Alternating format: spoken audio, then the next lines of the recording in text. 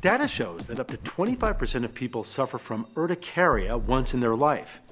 Urticaria, wow, sounds scary. But it's not as scary as it sounds. Urticaria is just the medical term for hives. Hives are bumps on the skin, and the one thing to know whether it's hives or another kind of skin issue is that they move around. They don't stay in the same place and they're itchy. Those are the two key ingredients for hives. They move around and they're itchy. People come to me all the time wondering what the causes of hives are. Most of the time when hives last for just a short while, meaning a week or two, it's due to a virus. It doesn't mean that people actually have a runny nose or a cough, but it's due to a viral illness in your body, and this is how the virus actually is being expressed in the patient. Why does it show up as hives when you have a virus? There are many rashes that come about from a virus you wouldn't even think twice about. If you had the chickenpox rash, oh, then it's obviously a rash from chickenpox, or a measles rash, you would have a rash from measles. People say, oh, that's a very typical kind of rash you get from a certain virus.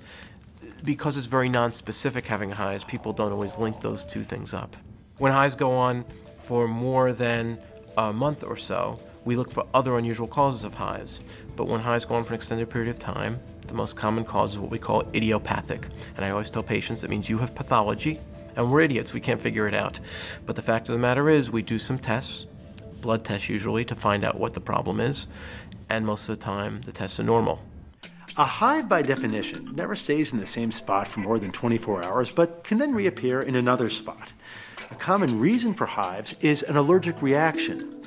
In those cases, you'll know the cause because hives will appear immediately after contact, such as ingesting a common trigger food like nuts or shellfish. If hives appear hours after you've eaten, then they may be the result of something like exercise, stress, sun exposure, or an insect sting you didn't notice. In those cases, it can be difficult to determine the cause. But don't be afraid to go out in the sun or exercise. Most hives are harmless, and simple over-the-counter medications will treat the symptoms. People always worry that the hives can progress to something more, like affecting their airways or affecting their breathing, but truth be told, usually that doesn't happen. If that was going to happen, it would happen at the onset, not days into the event. People can get very anxious, so they feel their throat is closing, but that's usually not the case. The key is really good medical treatment, and good medical treatment consists of the use of antihistamines. And there are many antihistamines on the market. Everybody thinks of using Benadryl because it's easily accessible over the counter and it's been around for many, many years. The problem with using Benadryl is it makes patients tired, and they have to use it many times a day. So a lot of the non-sedating antihistamines, some of them are available over the counter like Claritin and Zyrtec, and other ones that are prescription like Allegra and Zysol and Clarinex. They're terrific even in combinations, using more than one pill a day to try and control the symptoms so people can function and not be bothered by their symptoms.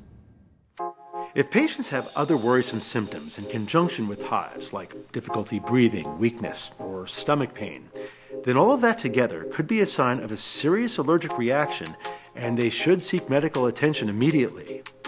If patients have hives after a few days or recurring hive outbreaks, you should call your doctor in the first day or two to discuss it and possibly go in for an appointment. The reason why it's important seeing an allergist is to take a detailed history. Even though we don't often find things, it's worthwhile doing a very detailed history to make sure there's no stone left unturned, because sometimes a detailed history might pick up something subtle, like a medication the patient forgot. They're taking Motrin as a pain reliever for athletic events, and they may only find they only have a problem the days that they actually take the pain reliever, and they may not link those problems. So taking a detailed history is very important, even though a lot of times we don't come up with a solid answer.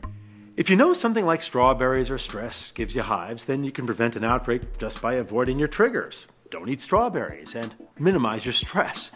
If you don't know what triggers your hives, then the best thing to do is live a healthy life and always wash your hands. That's a good way to make sure hive-causing viruses aren't lurking on your skin, waiting for another opportunity to strike. I'm Dr. Mike Rosen, and you're watching the eHealth Network. See you next time.